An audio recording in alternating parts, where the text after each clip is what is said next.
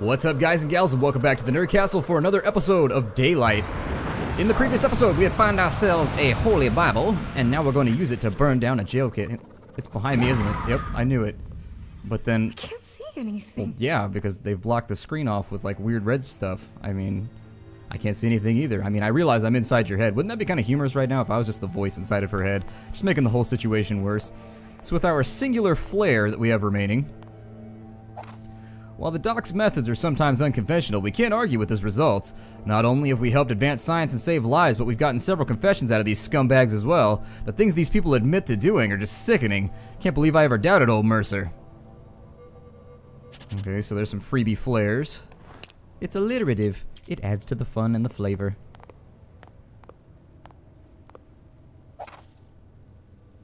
Couple of G-men standing with a cop.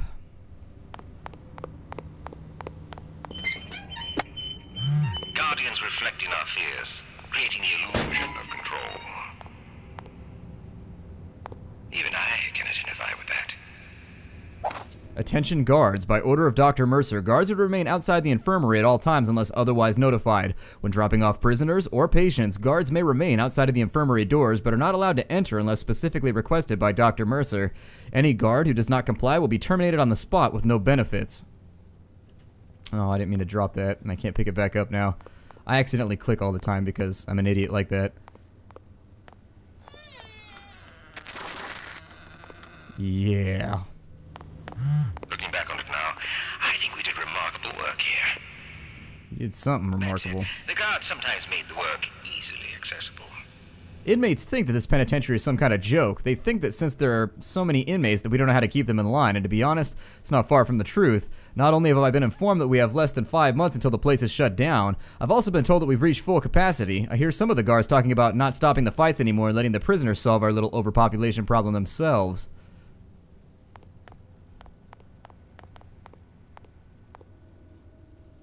Suppose that door's already blocked off, and that one's not opening. Society's needs come before the individual's needs. Since you're new to this part of the prison, I wanted to give you a heads up on how things work around here. Make sure guards are standing by when you open the doors after questioning. The doors themselves all trigger on the same electric switch. Cheap bastards, right? And don't worry about the clunking sounds you hear in the pipe. It's not any ghosts or anything, it's just boilers being routed through the area. Expect to see maintenance down here every once in a while, messing with the valves and checking to make sure all the seals are intact. Welcome to the big leagues, kid. Well, obviously, here's another one of those switchboards or whatever. So that's turned on this. Oh, yay, let's announce our presence with lots of jingling bells. So the door down there is open and the door over here is open. Let's go ahead and have a look in the door closest. Looks like we've got ourselves one of the Blue Notes. Sounds like a band, the Blue Notes. To Dr. Mercer, even as the new financial advisor of Mid-Island Penitentiary, there isn't anything that I could do to keep this place running for more than 9 months. Almost all funding has been cut because of the poor performance of the penitentiary. While you claim to have made great scientific breakthroughs, we need results that we can sell if you want to keep funding your experiments. If the violence doesn't stop, we're going to have to face closure. Start giving out heavier doses of pills or something. We simply can't support any more lawsuits.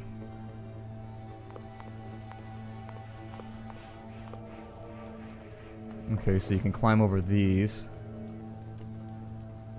Anybody there? Unfortunately, no flares or nothing lootable. And it's a picture of a, what appears to be some kind of riot. Doesn't look like a prison riot because they're not in prison clothes, but whatever. I don't know. But they suffered. They suffered. Don't go crazy on me. I know it's close right now. I realize insanity is very, very close, but you need to cling to that edge until we get out of here so that you can go crazy once we're out, and then you can have, like, PTSD for the rest of it. Oh, that's nice. Typically, I expect steamy situations to be a little bit more pleasurable. But nay, not the case. This one, distinctly unpleasant. Hop the counter here. Watch out for broken glass. And another Blue Note. Hello? I didn't do the things you think I did. I know I confessed. Who wouldn't with what happens to us? But I've never harmed anyone in my life. When I came here, I was sane, but this place is making me crazy. I can't shut the voices out of my head anymore, and it's all I can do to scratch away chunks of wall instead of my own face. By the time you find this, I'll either be safe or drowned. Either way, I hope that you rot in hell for what you've done to me.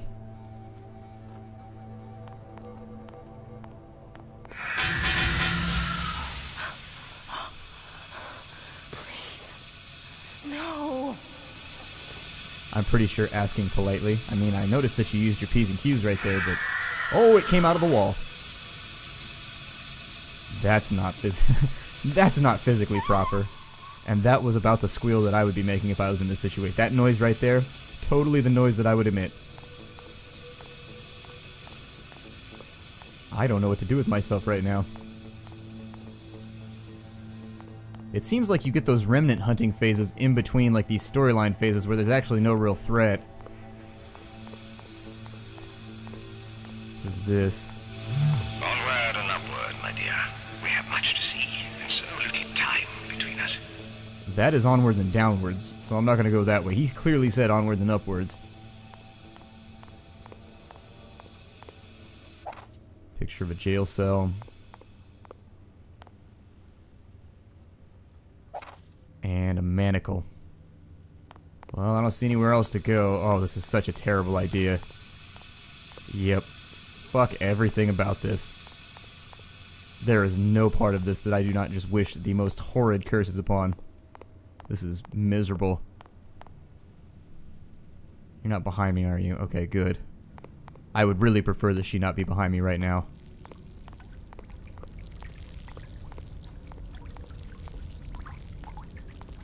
This place is in desperate need of a plumbing specialist. It can be difficult, building hopes on a foundation of confusion, misery, and death. Alright, let's do the searchy search. There's our first remnant, so we're back on. March 29th, 1940. Employee Rob Sandoval. Service. Trapped. It's been 2 days and I haven't found my way out of these sewers. I drank some water from a leaking pipe and I think it made me sicker. The layout of this place makes no sense to me, and every time I think I could smell the ocean, I reach a dead end. I expect help will come shortly. The weeks following the crash have been a test for me. These tunnels were renovated before the war, much larger in case they need to hide from enemy bombing raids, but it just created a trap for the bodies. When the water level gets high enough, the backflow into the sewer can be pretty harsh, and right now it's all I could do to not spill my guts when I smell the mix of tepid salt water and the disgusting sweetness of rotten bodies. They're here, and we'll find them all eventually, but I hate this place. It's if the decay is faster here. Oh, Jesus!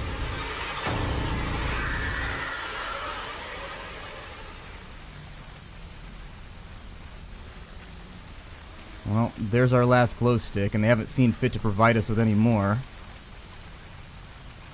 So I suppose I'll hustle while the sun's shining, the proverbial hand sun.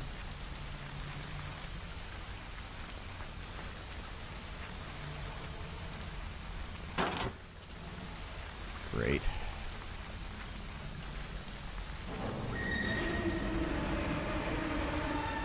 What's that sound?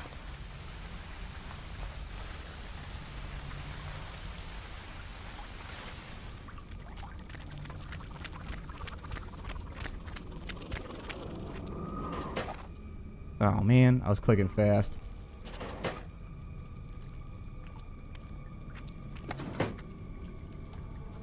Thank you for the 9 trillion glow sticks, but I would absolutely love a flare right now considering the critter has us trapped in a very, very tight space. What is this? Nope. I got a flare, but I'm going to save that one for later until I have more of them.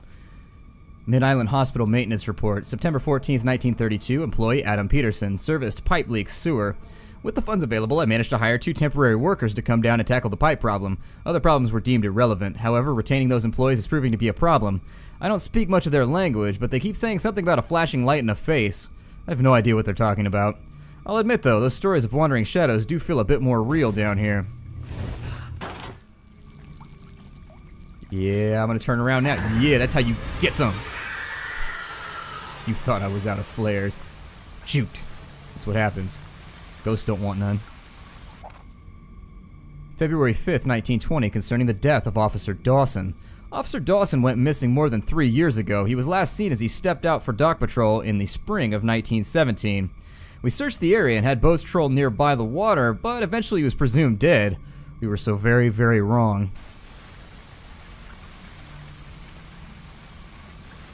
Okay, so what remains? I'm not trying to be punny here, but...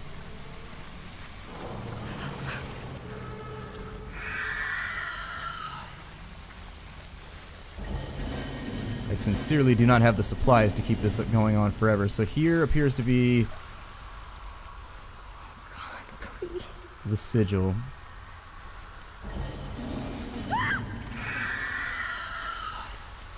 Basically, if she gets us trapped back behind one of these, it seems as though she's only going to come out behind us most of the time. So if we can keep moving... Presented the sigil. Claim it. Did he just say they've presented the sigil? Who's they? Officer Dawson was still alive. We found him up at the docks while tying up a shipment. He emerged from the sewers raving to us to leave the birds alone. We all heard stories about a crow man who feeds the damn birds, but I never thought too much of it.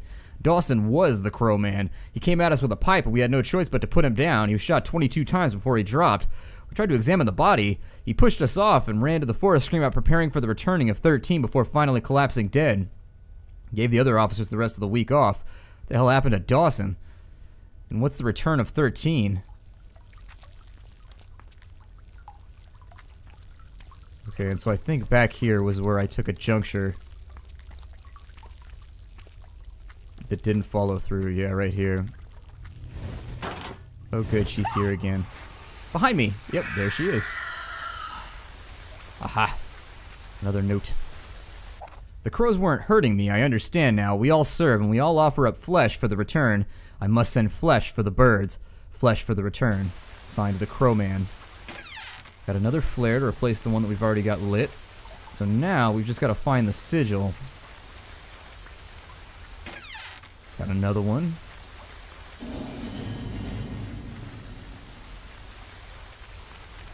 What is this? Is that a voodoo doll? What is that thing? Oh God, no. They never forgave those who persecuted them so. 400 years of rage, Sarah. 400 years of rage. Oh good, she's behind us again. Let me see if I can keep trucking here so she can't catch me. I find that in these situations it's best just not to turn around. Can't see with ass on my phone right now, which makes sense because an ass doesn't have eyes, so why would you be able to see with it? However, oh, she's in here, isn't she? I'm totally disoriented. There we go. All right.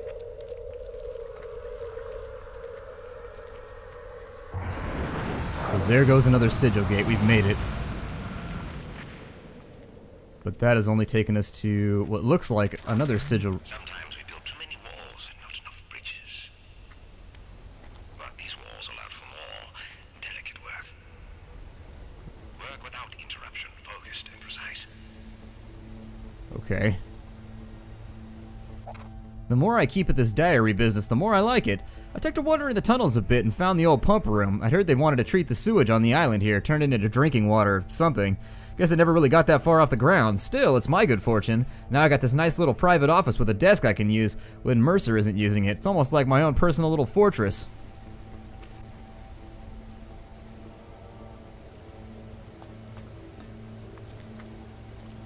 Okay, so we've got a pulley system over here that appears to be operating some manner of screaming. I don't know.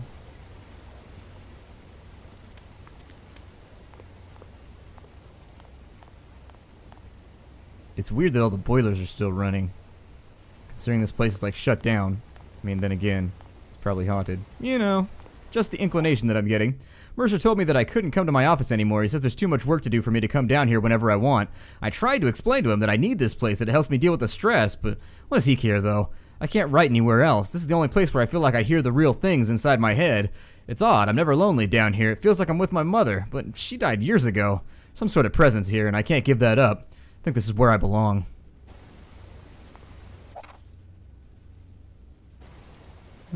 Please don't be behind me. Given time, one can conceive the unconceivable. One of the new guards went missing. We don't typically come down here, but Mercer asked us to find him before he gets in the way of the work we're doing. Hope the kid's okay.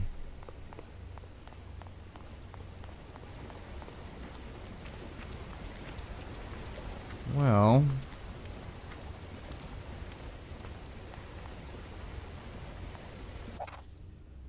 Employee Adam Peterson, service, reset power to bridge. We almost lost the bridge the other day with a heavy rain. Remember, when we get additional fluids running through here, we must raise the bridge. It's your only way out of here. If the power cuts out again, it must be reset in order for the bridge to operate. All pump room staff needs to be familiarized with the process. We wouldn't want anybody getting stuck down here and missing their ferry off the island. Yeah, no kidding. It'd be the first thing that I was looking for if I was trying to get the hell out of here.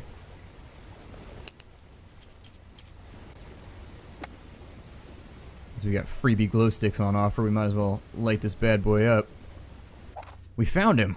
We all knew that he was upset and how some of the other guards were treating him, but the docs told us that his diary was helping him. I read through it to look for a suicide note, but his last entry doesn't make any sense. I transcribed here for clarity, and we're going to pass it to the police in case it's some kind of code. Just a bunch of 1s and 3s.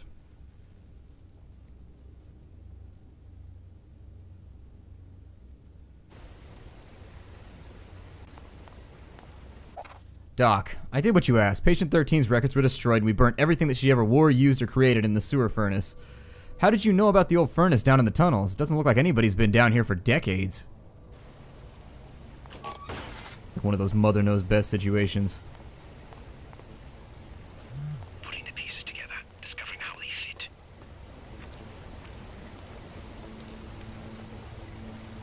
I'm thinking crazily is how they fit right now, because this is sort of worrying. I can only guess that that switch right there... How they connect.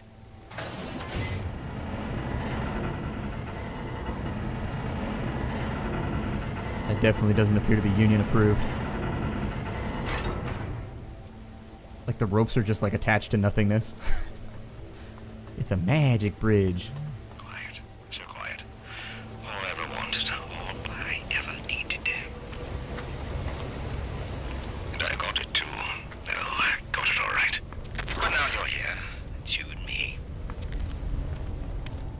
How am I getting a cell phone signal so deep underground? Must have a hell of a service plan.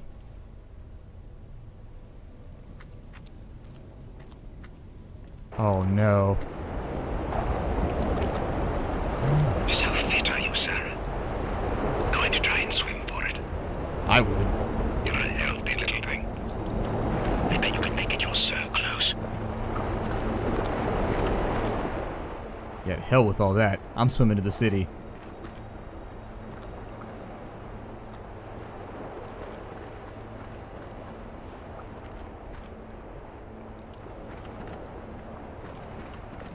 It's like right there. I mean, we're almost safe. We're so close. That explains the cell phone signal, though. You might be able to get it. What the hell is that? Fairy? And not the kind of ones that hang out in the forest, like chilling with Peter Pan and stuff. Hopefully the fairy to get me the hell out of here. This place sucks. What is this? Let's use it without knowing what it's for. That's always a good operating procedure.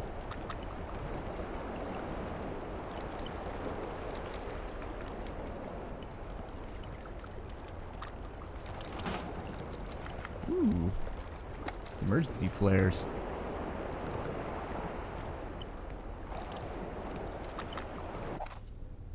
Picture of a dirt guy. Some stylish shoes. And yet it is our fear that makes us feel our humanity, corrupting us with each delicate thread.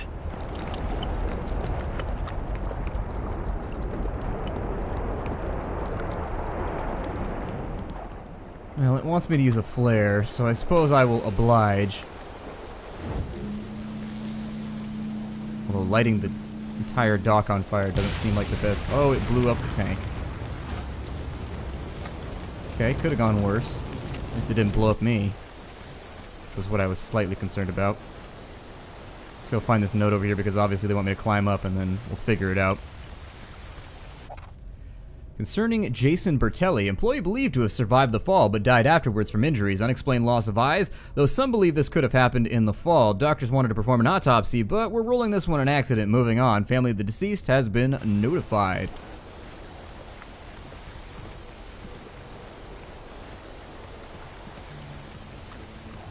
Seems odd that the fire is only limited to like that rock right there. The island's only flammable rock. Push that into place. And we will drop that guy right there. Let's do a little upper body, get ourselves climbed on up. Watch out for splinters, obviously. Just make a bad situation worse. First you got ghosts, then you got splinters, damn it. Nobody likes splinters. The building appears to be on fire, and my only choice is to drop down into it. Sure, jump into the flaming building. Whatever. It'll all work out great. May 26th, concerning unexplained occurrences on the job site. Numerous complaints that workers have been seeing things. When asked to elaborate, some have said that they see people out of the corner of their eye only to turn and that nothing is there. A general sense of dread and being watched seems to be affecting all the workers. The highest volume of complaints come from the night shift, which has gone so far as to state seeing actual people within the construction area.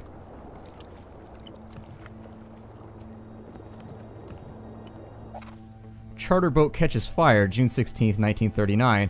Tragedy once again strikes New Kipling, this time as a charter boat, Compass Lily, caught fire while rounding the coast of the Mid-Island. It's believed that 1,342 people were on board at the time, and only 332 have since been confirmed alive. The survivors were rushed to the Mid-Island Hospital and given immediate care. God, it's a pretty good death toll.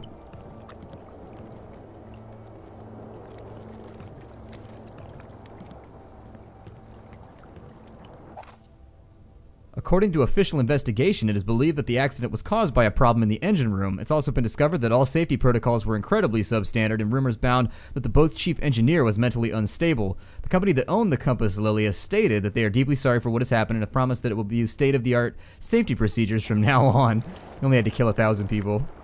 If that's not corporate thought, I don't know anything about the world. It's been a long week, and it's not getting any shorter. Everyone's been working extra long hours since the ferry crash. Nobody knows what to say to each other anymore. My sister died on that boat, but you don't see me slowing down because of it. These patients need us, even the ones who can't muster more than a blank stare into space. Even the ones who can't stop reliving the nightmare of watching their friends and loved ones drown because of a madman. We all do what we can, because we must.